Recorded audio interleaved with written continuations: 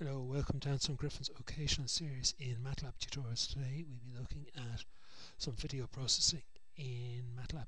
Now I've already done bits of this in another YouTube video, but just to have a second go at it here. Okay, we have the script running, and again video files are very large, and if you're doing this as a trial you want to try and keep the file size as reasonably small as possible. So we have the script there, and we'll just set it off here.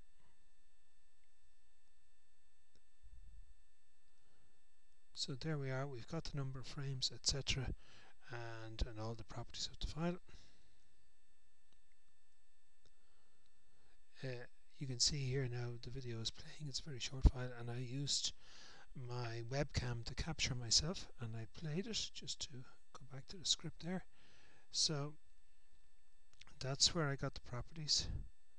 I pre-allocated the movie structure. I read it in one frame at a time, so move k.data is a struct, and there's c.data, which will be to contain the details of each frame, lines 29, 30, 33, 34, etc. I'm playing it. I played it on line 33. Line 37 will give me the first frame, and also with line 41. So I just want to shut that down. So carry on. So there's the first frame, not a lot in it, but I took it in very, very low lighting conditions. Okay.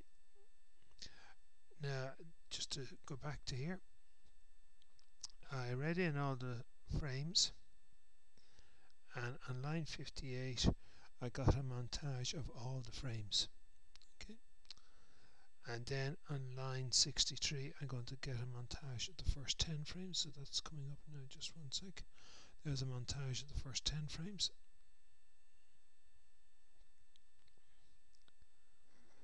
And what I'm going to do next is I'm going to play it using the movie command. I'm going to play it once at 44 frames per second. So this will be a bit quicker than normal. Okay. So there's also, we can play the movie with IM play.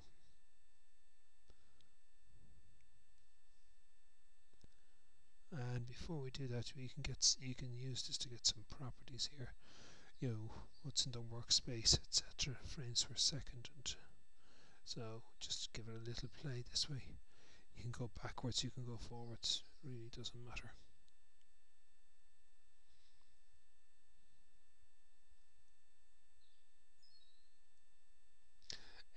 I took frame 17. Now this isn't a great example, and I did a low pass filter. Now this is kind of silly because it was taken in such low lighting conditions. There'd be a lot of noise and there wouldn't be many sharp edges, but just how did I do that? 992 I got frame 17, line 95, 96, 97 I filtered it, and then on 103 and 104 I subplotted it and I got the original. Okay. Later you can see there I got frame 17 and I inverted it. How did I do that?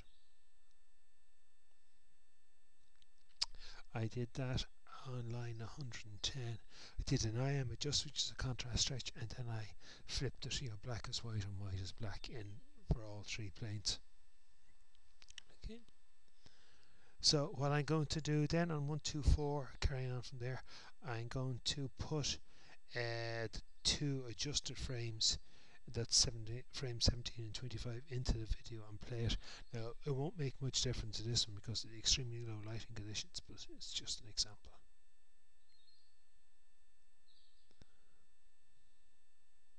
You saw a flash there of the negative. Yep.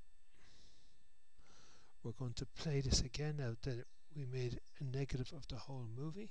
I can cancel that figure behind. Just play that again. There's the whole movie.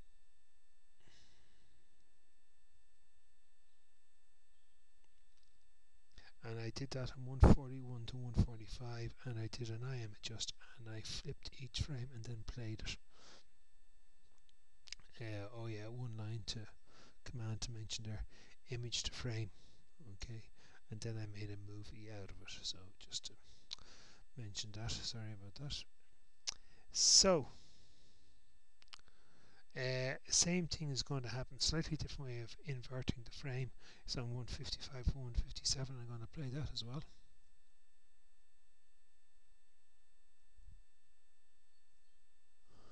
Get rid of that, that pops up for some reason. There we are.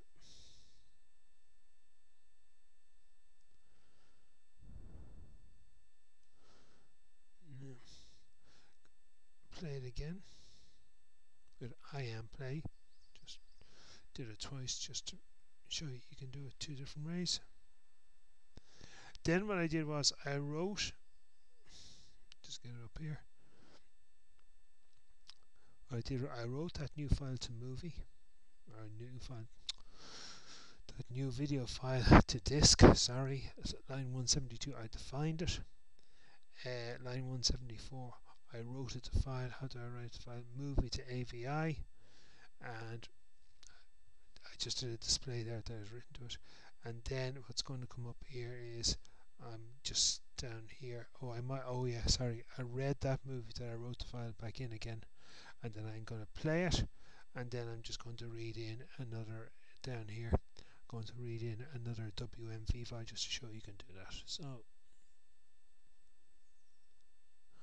okay, and that's what happened there. Okay, thanks very much. Thanks for listening. Bye.